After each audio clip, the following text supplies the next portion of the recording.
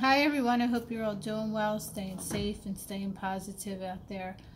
I wanted to respond to several emails that I have been receiving from parents with children on the severe end of the spectrum, as Nikki is, having a hard time explaining to their children what is happening now and why we are being isolated. They don't know how to explain the circumstances to their children. And asking me how it is that I'm going about explaining it to Nikki.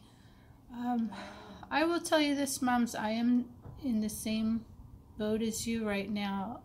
Nikki doesn't understand what's happening. He understands what it means to be sick. He just doesn't understand what it means to stay away from one another and not spread germs. He's missing school. He misses my parents. He doesn't understand why we're not going places that we would normally go and why we're just staying in the house. Doing my best to keep him calm, feeling loved and secure as I would at any other time, but especially now. And one thing that I have never done is focus on what my son does not know. I focus on what Nikki does know. What he does know is that mommy is here no matter what is going on in our lives. Anything that's going on around us, he can always depend on me to have his back. So I'm making sure that although he feels confused and he has those emotions, that he could look to me for reassurance and love and know that even though he feels that way, and he doesn't 100% understand why, that I'm here. So he has that calm, focused, loving person in front of him to let him know that everything will be okay, even though things are a little different and we have a little difference in our normal routine right now. It's still going to be okay because mommy says that it is, and he trusts me. So, that's a real staple for our relationship with our children and the things that we instill in them from when they're little and the positivity that we speak into their spirits. It's important for them to know that we will always speak that positivity into them no matter what's happening in the world, because none of us expected any of this, and there are going to be things to come in life that we don't expect, but our children need to know that we're here. And maybe we don't have all the answers, and we may never have all the answers for them, but they know that they have that security that their mother is there. So if you want to teach your children anything right now and explain anything to them, I would get that point across to them more so than what a coronavirus is. Just let them know mommy's here and it's okay.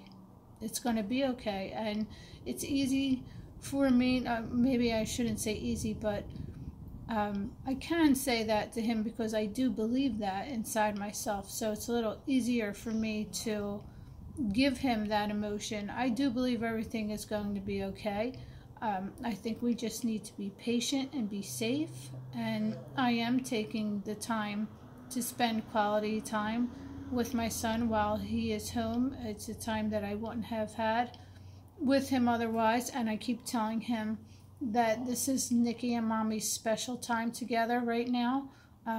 We will go and see my parents and go places that we normally do at a later time, but right now Nikki and mommy are spending quality special time together, and mommy loves that. I love spending time with him. I love him, and I make sure that he feels my joy for being with him every single day. And I do think that it's helping him to stay calm.